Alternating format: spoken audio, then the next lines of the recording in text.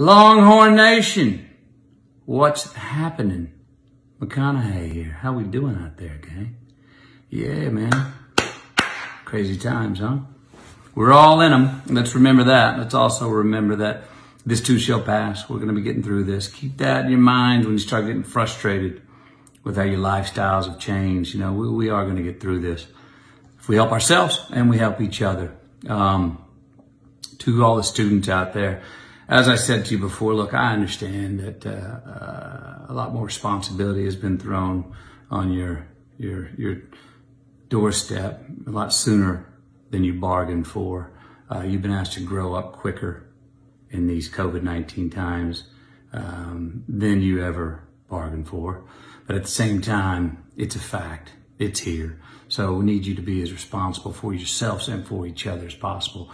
If I protect myself, I'm protecting you. If you protect yourself, you're protecting me. If we protect ourselves, we're all protecting each other. That's just how this baby works right now. And when it's over, let's hopefully we can all look back and say, hey, I acted in a way during that crisis. I acted responsibly in a way during that crisis that I can look back and go, you know what? I handled that. I dealt the best way I could. This is a very frustrating time. At the same time, there's a real opportunity here, a time for each one of us individually and as a university, as an institution, to take some inventory on ourselves and ask ourselves, what are we doing?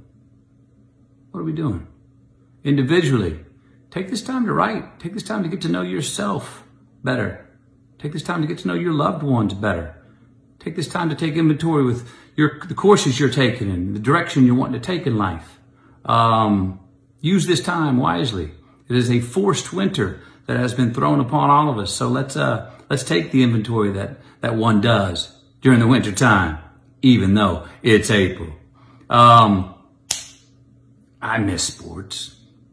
Don't you miss sports? I miss our sports.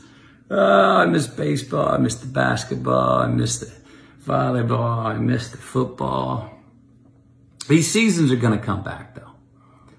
To all the athletes out there, make sure you're taking care of yourself right now, too.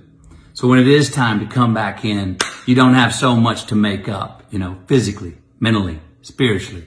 And that goes for all of us, even non-athletes.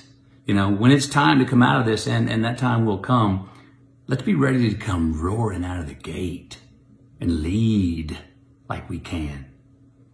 To follow leaders like we know we should. Let's make this time count. Again, let's get out of this. Look back at this red light we're in right now as a green light. Look back in the rearview mirror of our life and go, I remember those months, however long they may be, where we were quarantined, where nobody knew what the hell was going on, where no one had an end point about when we were going to be out of this.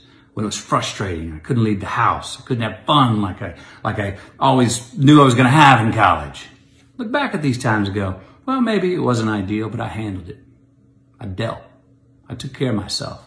I did my best to take care of my loved ones. Keep your horns up, baby. Hook 'em. The eyes of Texas are upon you. Know that, because they're on me too. Let's come out of this leading the way. Call your mamas, tell them you love them. Call your daddies, tell them you love them. Your brothers, your sisters, aunts, uncles, friends. Now's a great time for that. Let's come together, unite, and let's come out of this leading the way and let the rest of the world look at what we're doing here in Austin at the University of Texas and say, oh, that's how you handle a crisis. That's how you just keep living. That's how you hook 'em, baby. See you on the other side. We'll be there.